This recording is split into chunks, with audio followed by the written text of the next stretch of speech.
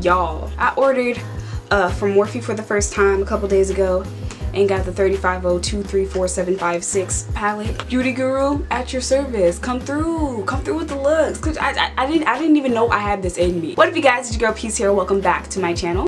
Today, y'all are we'll have to sneeze.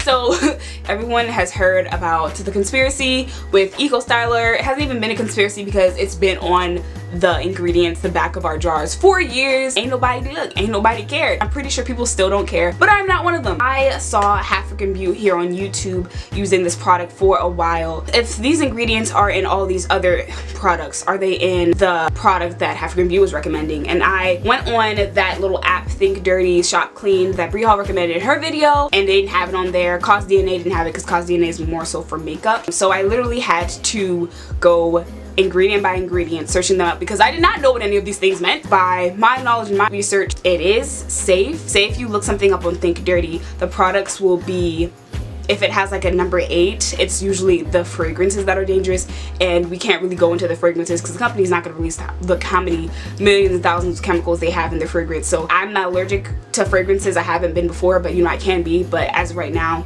I don't see that as too much of a red flag. Just know that fragrances means probably over 1,000, over 100 chemicals to make it smell good. Today I'm going to try out that product. I keep saying that product. That product is the Texture ID Styling Cream. Let me just say this as I take off the tape. So I've been seeing this around YouTube a lot, mostly from African Beauty here on YouTube. This is supposedly the juice. It's supposedly the tea. Like, oh no. The tape, when you order online from Sally's, took off part of the... I just want to be able to read the ingredients. But anyway, I already looked at the ingredients because the ingredients were online. Funny enough, if you look up Eco Styler gel on Sally's, there's no ingredients. Like, they didn't post the ingredients. I felt like that was a little sketchy. But for this item, that's how I was able to see the ingredients, because there's no forms, there's no there was no listing the ingredients, no nothing, no blog posts, none of that. So thank you to Sally's for providing that information. I know you didn't provide the Eco Styler gel information because obviously no one wants us to know. So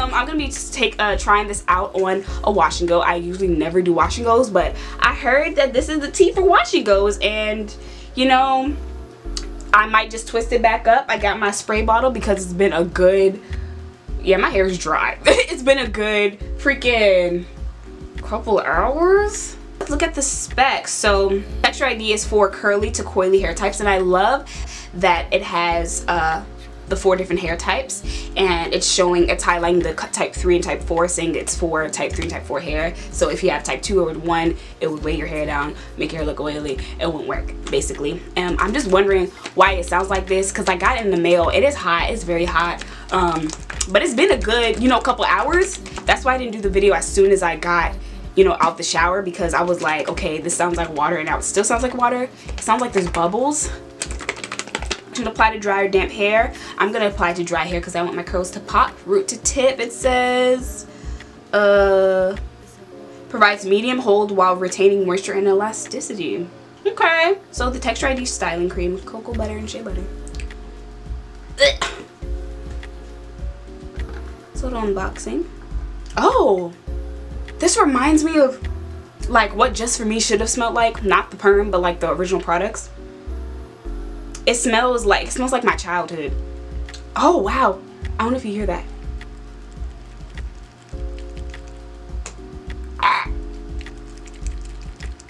It's like, so it's very gelatinous. So it is almost like a gel, but it's a cream. I'll see what y'all do. Okay, I guess I'm just gonna go in and do my hair. So I have type 4B natural hair. Before, when I first went natural, I was like, I'm 4B, 4A, 4C, like everything. But back then I did not know how to take care of my hair at all, and that was when I first went natural. I don't know, I'm scared. Like, I never do wash and goes. Like, how do you define your... Just gonna, since like I'm pretty sure, oh, wow, since like I'm pretty sure I can't just like put this on my hair and go, I'm going to twist it up and then take it out the twist. And it would be like you guys know how like the type 4 hair is not really wash and go, it's like a wash and go, get ready for it, and then you see what happens. Wow, it's like a marshmallow. I do not know if I should put a lot in my hair or a little bit, so I'm just gonna go the middle, I think. I'm just saying, like, do I use a brush with this product? Like, will that be cheating? Like, because I want to see if it actually defines my curls, but like, I don't know. It is not wet enough. It's not necessarily defined, but I feel like it's because it's dry. The fuck out. Like, my hair is not wet. Oh yeah, I have high porosity hair, so that explains a lot. Like, my hair is literally wet, but it's not wet. And you would think, oh, you might have low porosity. No, since I have high porosity. Let's see if this is the one product wash and go. Hope nobody clowns me. Okay. Yeah, this looks like a lot of product, but I think it's because literally my hair is, yeah, so I'm not putting that much water. What the fuck is going on? You guys, I don't do wash and goes. Like, I usually leave the kink in my hair or whatever. I don't want to come off as if I am like a natural hair guru. I'm not.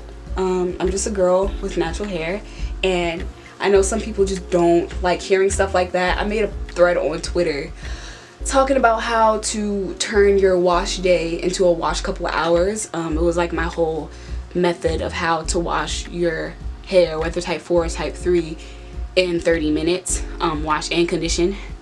And a lot of people were like grateful for it, but then some people were like, like, you didn't follow these steps, you didn't deep conditioning. Yes, I condone deep conditioning, but if you're trying to wash your hair in 30 minutes, or if you have a lot of stuff to do, if you have to like get your hair clean before going to somewhere or going to an appointment, anything like appointment, like as in like going outside, not like getting your hair done, because then I would say, of course, deep conditioning your hair. This smells so good, but I don't know if she's doing it for me.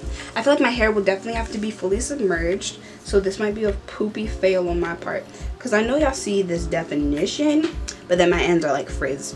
So, and then I don't want to put it on too much on my ends, because then it would definitely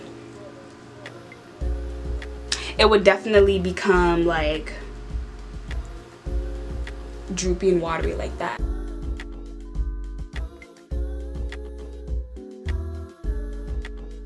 It is definitely defined.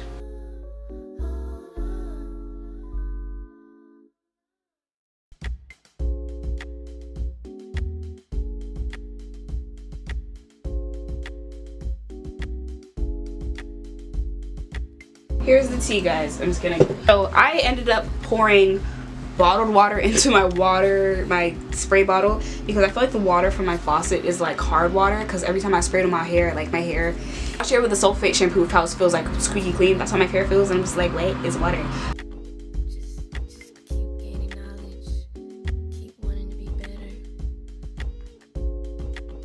What the fluff, you guys? This may be, I'm upset. What? Do you see this? Do I have to do this whole side? I'm not doing that. I'm shooketh. I'm so angry. Okay, let's see what happens if I brush it. I feel like the brushing makes it worse. So, honestly, did I just get some stuff on my camera? We don't need to brush anything, because brushing makes it more frizzy.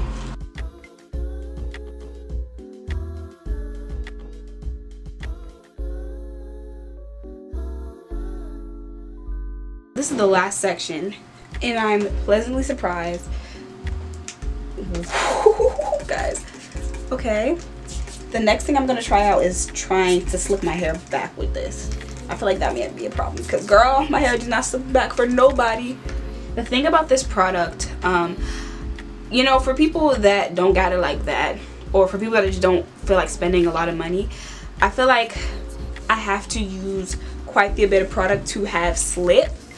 But since I don't have a mirror, you guys will have to tell me, or I just have to figure out later, like, using a little bit of product, does it, you know, get defined? What I just used now was a lot, so, but you guys could tell in the previous clips that you know, maybe a little bit does go a long way, because I just don't feel like it's only $9, but still, like,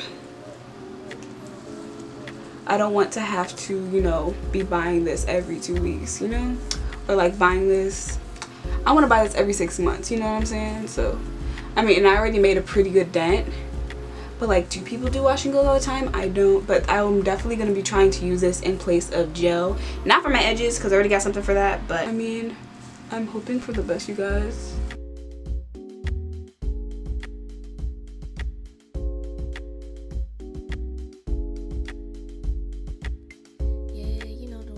I think she's defining way more than gel would, in the sense that you see every individual curl, like, and that's weird. That's why I'm just like, oh, it's frizzy. Then I'm like, wait, I look in the mirror and I'm just like, wait, no, that's like my actual hair. Like, I don't have to do a twisty twist. Like, it's a bit more frizzy, but alright, you guys, the Texture ID has definitely deposited itself everywhere in every corner of my room. But I finished my twist. I put it in a ponytail, and since I don't know how like it would streak up my hair, I stretched my ponytail a little bit so I can have a little bit of length, and I tied my ponytail just twice